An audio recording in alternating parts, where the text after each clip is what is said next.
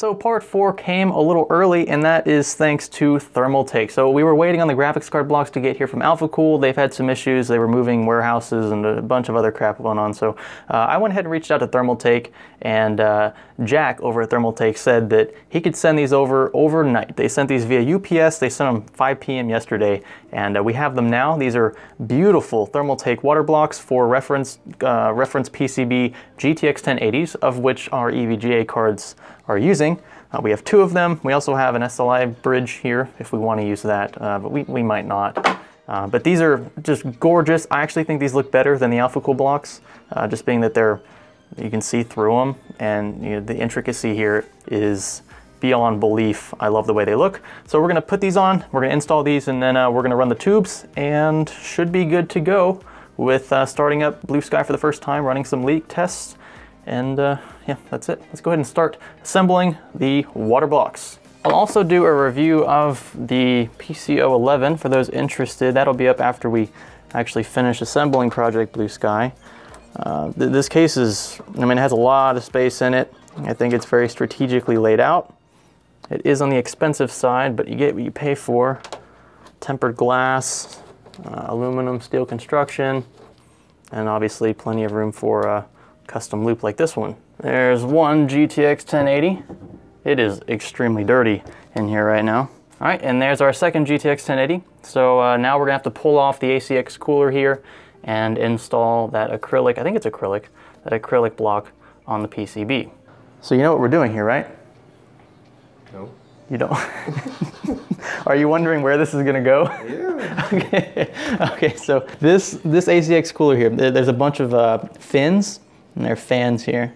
So the fins basically conduct the heat generated from the GPU, the VRMs, VRAM, stuff like that. And then these fans help dissipate that heat from those fins. We're taking off this entire thing down to just the circuit board, which is this lighter color strip here.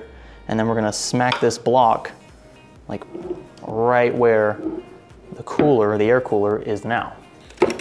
Woo, there we go. See that? Now the thermal pads here gave this backplate a bit of function, so it helped absorb a bit of the heat. Okay, so you can see here, this is the GTX 1080 reference PCB down to just the bare board here. And next comes Thermaltake water block installation.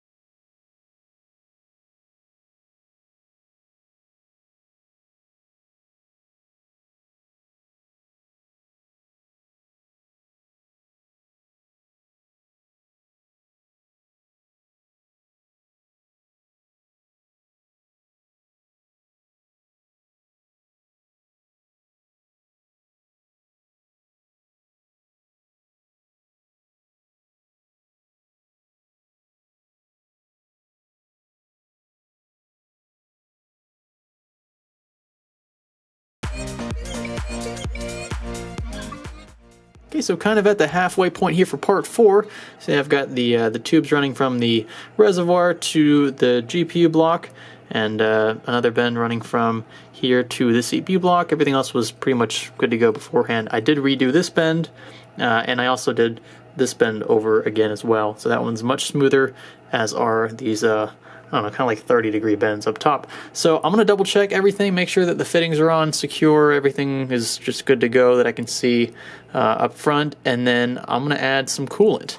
Now, I was really debating going with something opaque like this, or going with the stuff I showed in the last video, in this video right here, the UV coolant. This I think is going to match better, but it's not going to look as crystally. You know, this is supposed to be like crystal meth. That's what Blue Sky is named after in Breaking Bad. The Blue Sky was the street name for the methamphetamine that Heisenberg cooked. But I think for aesthetic purposes, I'm going to go with the opaque coolant. I think it's just going to be a better choice in terms of what it's going to match. It's kind of a good blend between the CPU block up top and the light blue cables and the graphics card backplate. So that's what I'm going to go with. This is just something that I think will pay off in the long run. Worst case, I'll flush the fluid out and I'll replace it later on. But I think this is going to be the better bet. So now all I have to do, instead of lining UV strips, I'll just line probably just a single white LED strip going down this little corner post here, and that'll be it. Worst case, I'll add another one up top if it's too dim, but I want kind of like a minimalist lighting perspective, being that this will be the corner that'll be closest to me, which will be equivalently right here. I think it'll be cool just to kind of see how the light spreads out over the case. So I'm going to turn the PC around for a bit. I'm going to kind of wire, I got a fan hub here, going to wire all these fans for the radiators up, make sure everything else is good to go, and then we will add the coolant, and I'll try to get as much slow-mo footage as possible because I know that's what you folks are looking forward to.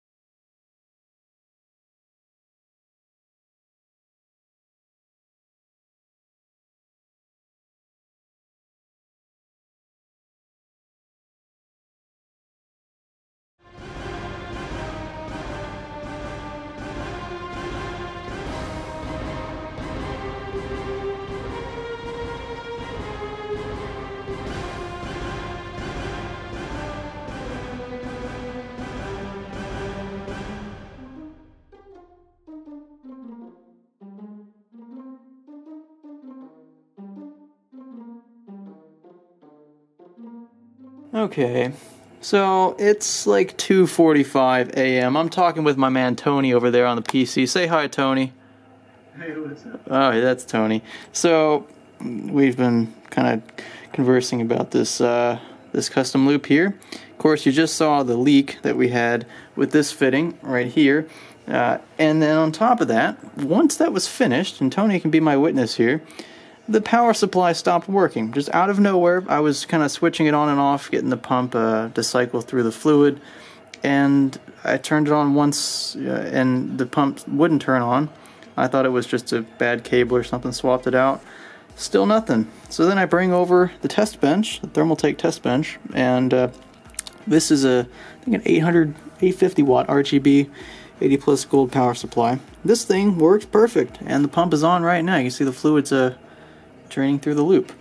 So we just had a 1000 watt P2 power supply from EVGA die on us. I think I'm going to call it quits. This is still going to be the end of part 4 and the end of the series of the Blue Sky build. Part 4, Project Blue Sky, did not end the way I thought it would, but I mean, she's finished. She's just not looking pretty right now. It's like a car without paint, basically. Or without, it's like a car without wheels, tires. That's more like it. This is Salazar Studio. I'm going to sleep. Thanks for building with us. I think we'll go with that one.